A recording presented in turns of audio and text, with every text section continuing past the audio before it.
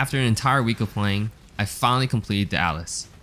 The change where I went from Determination to Grace, as well as using the Turtle as a Spectre, has made the build feel a lot better.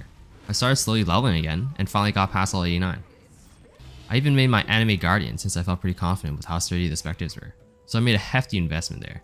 I equipped them with the top of the line, finest gear I could get, like the Leer cast, which brought my damage up just a little bit.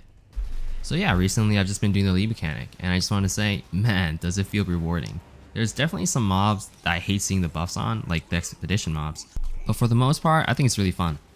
I've even fought the King of the Mist a couple of times now. Of course, you already know, smashed it out of the park. If that park was in hell, of course. Yeah, I died both times.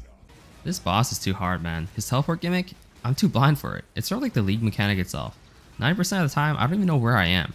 So how am I supposed to figure out where I'm supposed to go? All these walls sort of like blend together and I get lost. Sort of like the 3 dudes you need to find for the Ascendancy. I don't know why it feels so hard to find them. I sort of wish like there was a mini-map icon for them or something. Because I'm starting to feel like I'm visually impaired. Like, for real. I think the build so far is feeling really good now. Though there is like a tiny problem I have.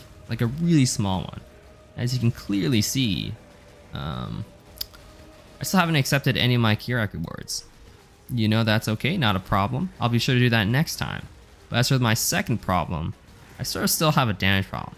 Again, stemming mostly because I'm still on the 5 link, and not choosing to go with the 6 link early on has definitely probably been one of my worst decisions, but I refuse to switch to 1 now. I'm in too deep. So it's either I get a 6 link lightning qual or I'm sticking it through. What I did do, however, was get some small damage upgrades by leveling up my summon and raging spirits instead. So I bought the level 21 gem as well as a helmet and amulet that increased the level of the like minion or spell gems. And that puts my raging spirits at level 24 now. And as you can see, it definitely sort of worked. You know, I killed the boss, right?